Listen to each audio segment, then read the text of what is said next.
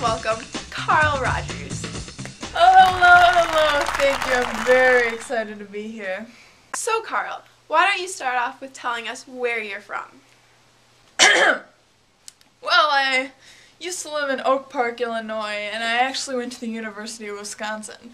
But, yeah, I was a professor there for a little while, actually. Wow, University of Wisconsin? You must be pretty smart. I don't want to brag or anything, but I was one of only 10 students picked from the University of Wisconsin to go to the Beijing World Student Christian Federation Conference for like 6 months. It was amazing. It was like one of the best experiences of my life. I got so much out of it. Incredible. Wow, that must have been a really remarkable learning experience, especially for a college student. What did you say you studied again in college? Well, I initially studied theology, and as one of my studies, I worked as a pastor in Vermont for a short time. After that, I started studying clinical and educational psychology and went to the University of Columbia.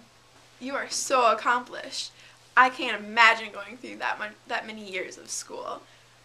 Is there any way you were able to fit a social life in that schedule? Well, let me tell you, when I finished school, I married Helen. You know, Helen Elliott. And my parents hated her. It was against their wishes, you know, but did it anyway because we're bad. Well, I can imagine the two of you must have been very happy together. Now, I know you're best known for your contribution to therapy. Can you tell us a little bit about your work?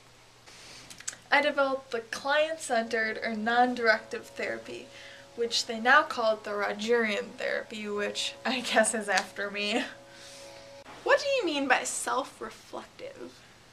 You see, it centers around being supportive and not reconstructive in the therapy process. People should be self-reflective and analyze their own problems.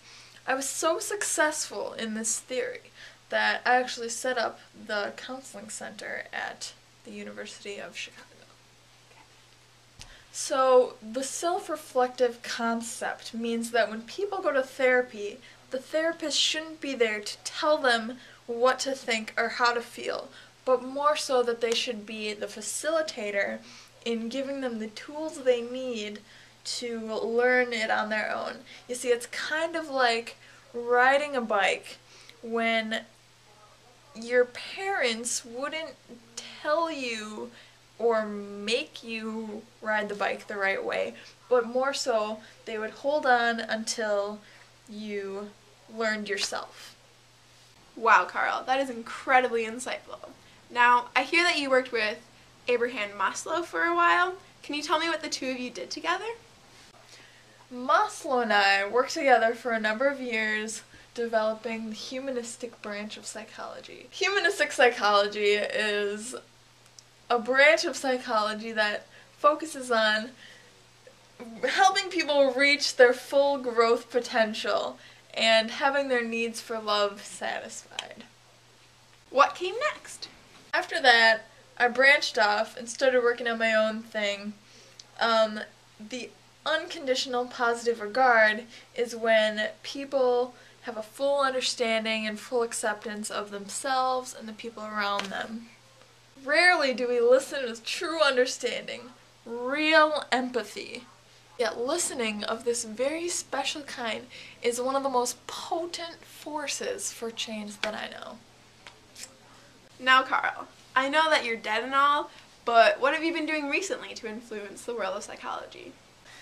Well, I'm a very accomplished communicator, that's what I consider myself to be, and I've helped change psychology and therapy to be more about the personal relationship between the counselor and the client. I've put an emphasis on honesty and the destructiveness of manipulation. Well, Carl, that's all the time we have for today.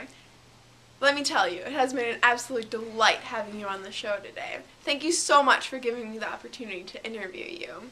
I know that you have a very busy schedule, being dead and all. Oh, nonsense. The pleasure was all mine. Thank you so much for having me. See you next time on Kate's Corner.